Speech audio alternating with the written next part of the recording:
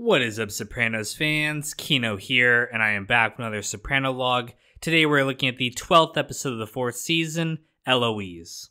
Now, little Carmine returns to New York to talk with his dad about the HUD dispute that he's having with Tony Soprano. He starts to convince him to, maybe go easy and not demand the full 40%. But when Carmine Sr. begins praising Tony and saying that he wished that Tony was his son, little Carmine gets jealous, and he intentionally makes his father angry against Tony. He says that Tony was acting arrogant during their meeting, and this really hardens Carmine Sr.'s position and makes him decide not to renege on the deal. When Johnny Sack talks to Tony and tells him that, again, they're not backing down from the 40%, Tony decides that his next move has to be retaliation, so he has Carmine's restaurant trashed. In response to this, Carmine Sr. orders the Esplanade project shut down. So he calls the union and they have a strike, and now effectively none of them are making any money off the Esplanade.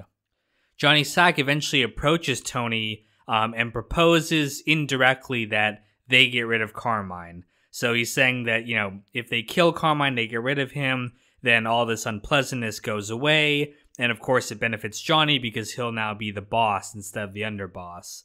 So Tony's really shocked that Johnny would propose this, but he considers it if it means that, it's going to make him more money.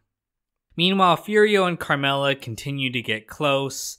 Carmela helps him decorate his house some more, and they agree to go on a quote-unquote date to go look at tiles. But we can see them almost about to kiss, and we can see that a romance is really sparking up.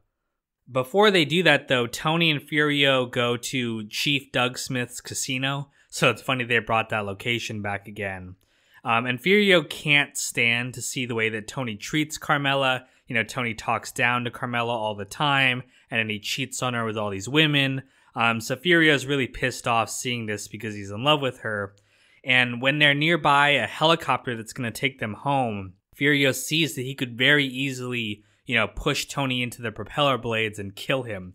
And he almost does it. He's almost possessed. And he thinks this is his one chance to get rid of Tony. He stops himself before he does it, though. But the thought that he was going to kill Tony makes him realize that, he can't stay here. His love for Carmela is too deep, and it's going to lead to, this murder. So he decides to go back to Italy. So he just leaves in the middle of the night without telling anyone.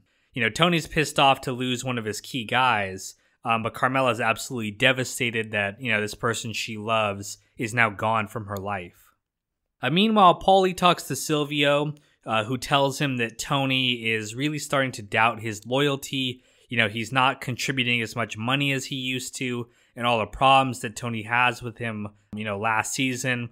And the thought that he might be a rat now means that Paulie has really fallen out of favor with Tony. Paulie responds really negatively to this, though. He doesn't want to hear that news. He doesn't accept any responsibility. And in his mind, he's safe because he's got Johnny Sack on his side and he's friends with New York. So he's thinking that he'll be taken care of no matter what. Later on, Paulie runs into Carmine Sr. at this wedding. And I thought it was a little weird that a boss of one of the 5 families would be at this wedding for... he said it's his housekeeper's daughter. It just seems like someone he wouldn't go to their wedding, but apparently he had nothing better to do, so he decided to go there. And Paulie runs into him and, tries talking to him, but he realizes that Carmine has no idea who he is. And he realizes that Johnny Sack played him for a fool. So now he's in really big danger because he doesn't have New York on his side, and now Tony is not happy with him. He's not safe right now.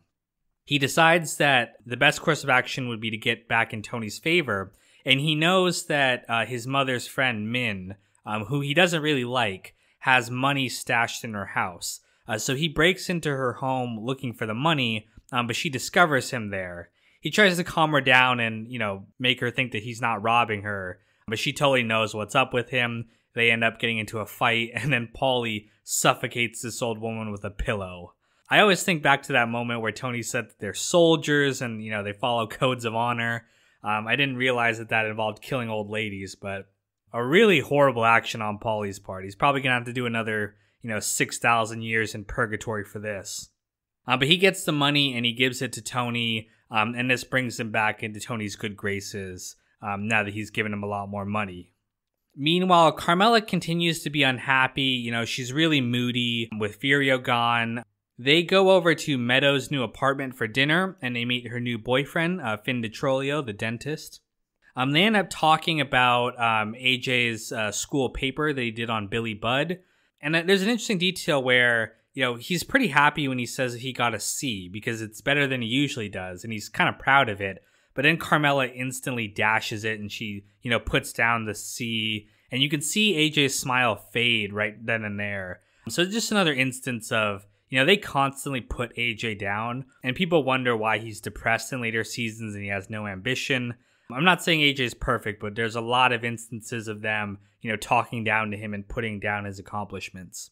But they get into a discussion about gay themes in the book that Carmela disagrees with. She says that there are no gay themes in the book, and she gets really argumentative, and it gets awkward around dinner. You know, even Tony is more charming and more progressive than she is at this dinner.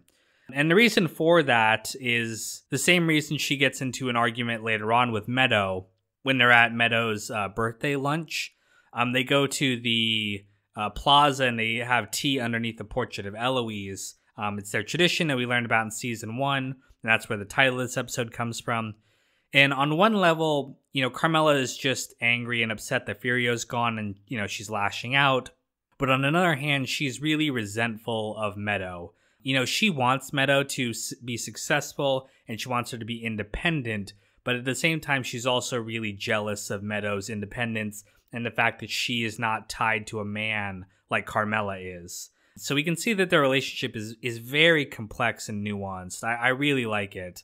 On the one hand, she is proud of her daughter and wants the best for her, but also resents her for that success that she can't attain, or at least she's not willing to do the things that Meadow's doing. So a really interesting relationship between the two of them that we can see play out in this episode. But yeah, that is the episode Eloise. Thank you guys so much for watching, and we're coming up on the season finale. This is going to be a good one, so make sure you guys stay tuned for that. Thanks.